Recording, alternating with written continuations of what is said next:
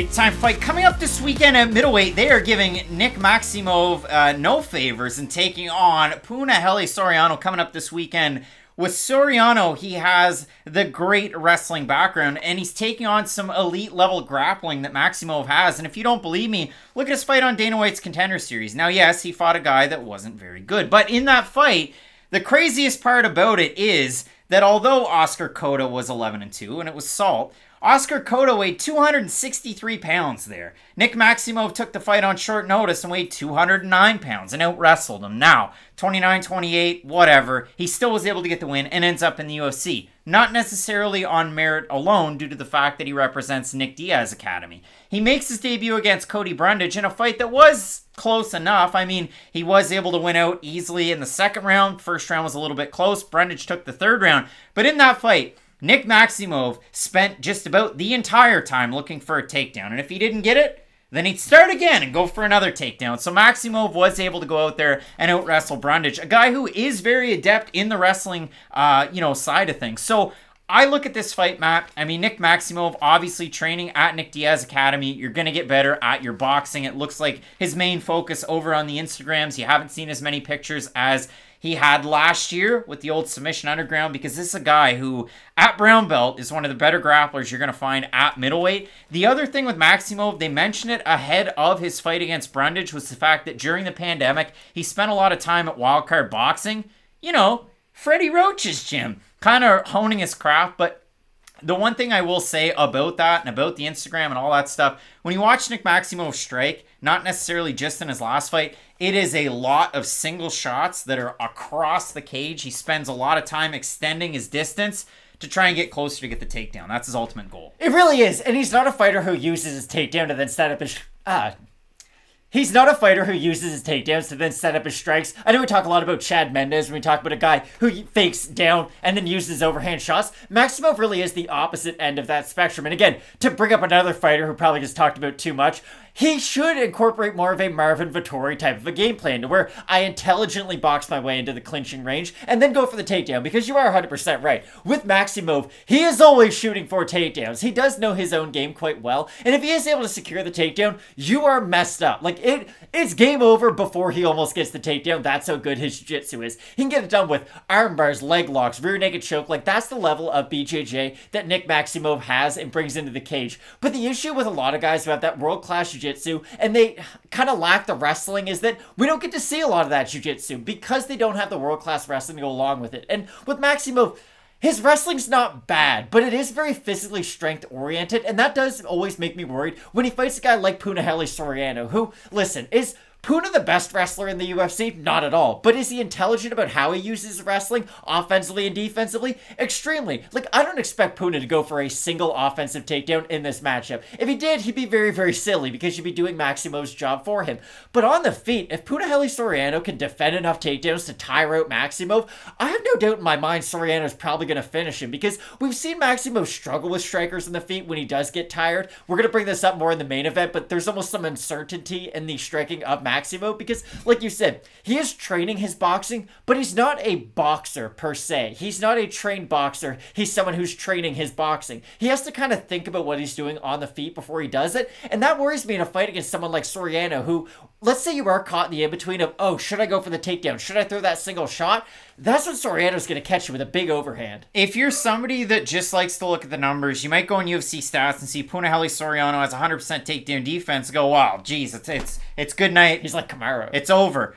Brendan Allen's the only guy that tried to take him down. He went 0 of 1 in takedown attempts. So you got to pump the brakes a little bit with that. Now, with Punahele Soriano, went to D3 Wartburg College in Iowa, and he was an All-American over there. So he did have really good luck with the wrestling. You know that to be his background. He's a wrestler before he's a striker. It just so happens that he is a very, very powerful southpaw. So I'm eager to see this matchup because both of these guys are southpaw, so it could end up like the Spider-Man meme, but when it does come down to it, Soriano is the much more polished striker coming out of Extreme Couture, and when I look at this, it's just such an odd fight. If this is truly our co-main event this weekend, I scratch my head because Soriano's coming off a fight where he got out-volumed against Brendan Allen, who, when he decides to be Muay Thai Brendan Allen, he's a very special fighter, unless he fights Sean Strickland, who happens to be in your main event.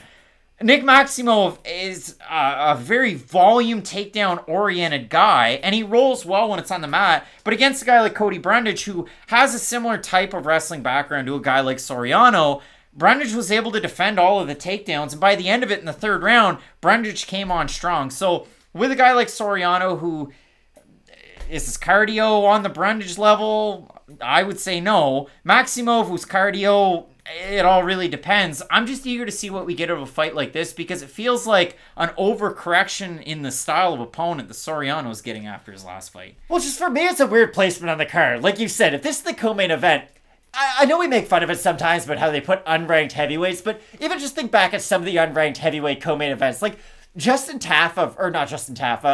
Felipe versus Andre Arlovski, for instance, like, it's not a great fight, but there's at least a bare bones storyline there of you've got a prospect against the more established vet, and there's somewhat of a story to be told there.